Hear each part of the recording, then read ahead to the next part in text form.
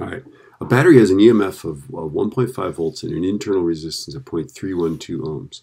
What current is flowing if the terminal voltage is dropped to 1.32 volts? Okay, so we're going to need our sort of modified formula here, right?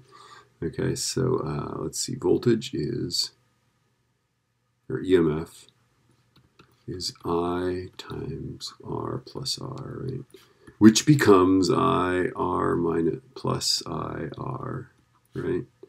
Okay, so then if we solve for the terminal voltage, which is just the voltage on the external circuit, right? That's this IR, that's our terminal voltage.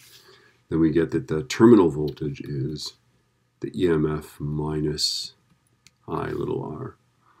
Okay, so this is our terminal voltage, right? 1.5 minus, let's see, we don't know the current, right? This is 0.312 is our internal resistance, right? And 1.32 is the terminal voltage. Okay, now we're just solving for I. So I'm going to go 1.32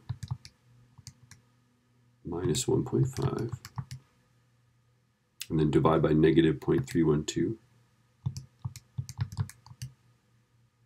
And I get that I is equal to 0.576923. So that would be in milliamps about 577 milliamps. Right? Move the decimal 3 places.